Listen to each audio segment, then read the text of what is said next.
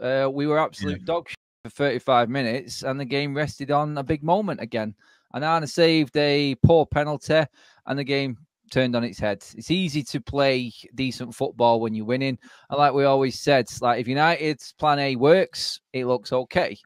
Ten Hag's plan is hoping that Bruno or Rashford do something. It's why he always plays them. And when they do something, everything looks great and it's all rosy and everyone's happy. And you can't say one bad thing about having a 60-minute game. 15 minutes of that 60 probably was with the 10 men.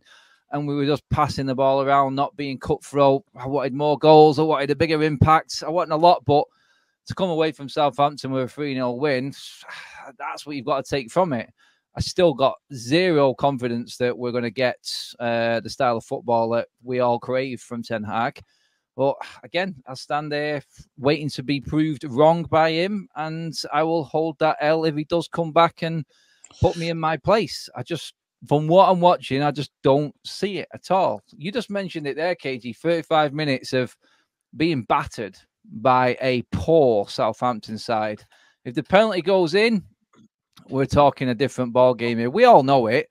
It's just that some people are brave enough to actually be honest and say it rather than hide behind a result and say that we're all being negative for actually stating the obvious, which is Man United a 10th after 4 games, and we're no different to what we was last season. I won't have anybody dropping my standards and my levels of what I expect United to be at. I won't. And it's just, I understand what everyone's saying as well. I want to be on board. I want to think that he can do it. I just like the press conference today when he shot back at Simon Stone for asking him about going on about trophies and just throwing it straight back at him on that question. I'm just like, come on, Eric, you're the one who goes on about the trophies. It's like he's only asking a fair question. And then to forget about the Premier League is the biggest thing for me, because that's what I won't stand. I can't stand that. Like, just to forget that the Premier League is important and it's just about the trophies, like these smaller trophies. This season, the League Cup and FA Cup means nothing to me.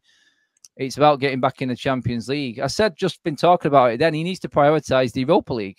That is the biggest competition for United. Yeah. You said you don't talk about it. I want to win the FA Cup. That's a good cup. No, it gets you nothing, it mate. depends on other stuff, though, doesn't it?